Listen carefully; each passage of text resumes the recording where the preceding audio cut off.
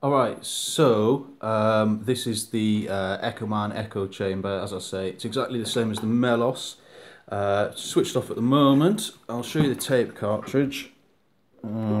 It's a new one. This guy in Greece refurbishes play tape cartridges, and they're generally pretty good. It's a bit of a tight fit, but as you can see, it's all the sort of foam and everything's new, and it's I think the tape itself's new as well, so I'm really not thinking it's that's the problem. That's what it looks like inside. It's not dead dirty or anything like that. Shove this back in. Right, so basically what it does, and this is without any input. See, here's the input cable. I've got it plugged in to the speakers, so there's all the dials set in the middle.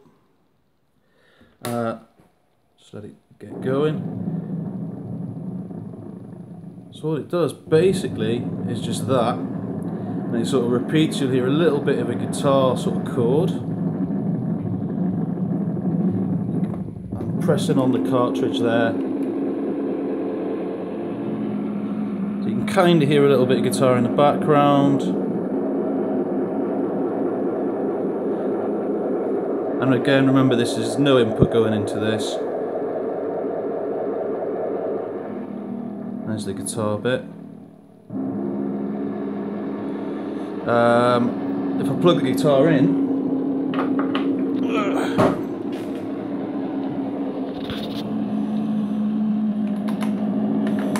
right, turn the echo balance off, and you can hear. Just turn the speakers up. You can hear that it's passing the clean signal okay, but if I turn that back up, I can do sort of strum at it all day, and it doesn't seem to be recording anything new onto the tape. So that's it. Like I say, I've tried all sorts of wiggling, pressing the cartridge, pushing the cartridge, wiggling it around. None of that seems to work. So yeah.